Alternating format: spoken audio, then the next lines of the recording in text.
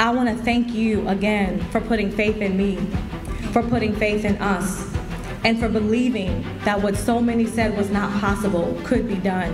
It was a nail-biter of a race all the way down to the very end, but we pulled it off. This is no sleepy primary day in the Commonwealth. Major upsets in Virginia's 12th and 13th districts as incumbents Joe Morrissey and Amanda Chase are ousted. Good evening and thanks for joining us here at 11. I'm Bill Fitzgerald. I'm Julie Bragg. We have team coverage tonight on both major upsets. Our Maggie Marshall spoke with Glenn Sturdivant about his win. But we start with our Jake Burns, who Joe Morrissey just told after his loss that he is done with politics. Jake? Yeah, Bill, that's what he told us right after he conceded. The Morrissey-La Charisse aired race was one of the most closely watched primaries in the entire Commonwealth because of what it could mean and the result of it could mean for Virginia Democrats moving forward.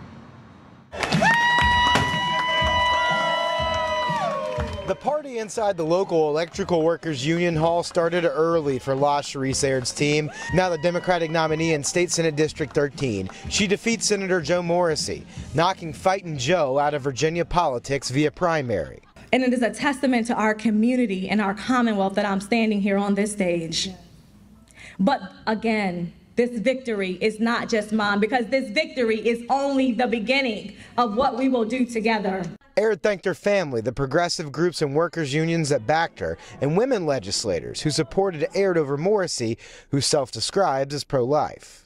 Never in the history has it ever been done that the women in elected office rebuke a colleague, but it had to be done. Democrats were closely watching this race as Aird pledged to protect reproductive freedom, a message they expect to be central to the fall campaign after the Supreme Court overturned Roe v. Wade almost a year ago. I stand before you and commend to not only fight to protect our reproductive rights, but all of those things that I talked about. Our schools, our communities, making every single family feel valued. They deserve that. This will be the power of electing responsible leadership. That is what it will look like. I want to first of all congratulate my opponent and her family. We spoke to Joe Morrissey on the phone, and he says with, quote, 100% certainty, this election will be his final one. And I'm moving on to my next chapter in my life. I want to be a full-time dad and coach all my kids. You never quit, you never give up, but at the end, it's always in God's hands. And that's how I feel. So I take solace in the fact that we got a lot accomplished, ending the death penalty, abolishing solitary confinement, doubling the number of mental health dockets. Most of the other Democratic primaries here in Central Virginia were uneventful. Lamont Bagby, Dolores McQuinn both won their primaries rather easily. The other race that was closely watched in Central Virginia was a Senate district based out of Chesterfield and Colonial Heights, specifically the Republicans running in that district. Glenn Sturdivant taking down State Senator Amanda Chase in that race, it does appear. Our Maggie Marshall's been following that race all night long, and she joins us live now. Hi, Maggie.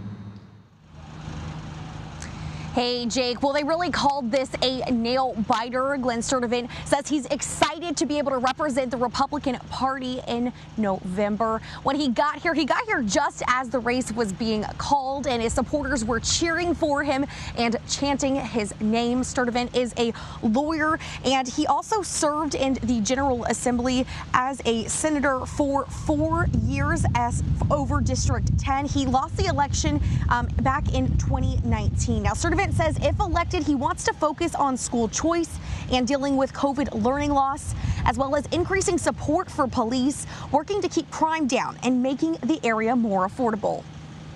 It's about all of us Republicans coming together and working together to win back the state Senate, to hold the House of Delegates, and to work together with Governor Youngkin to get Virginia back on a common sense conservative path again.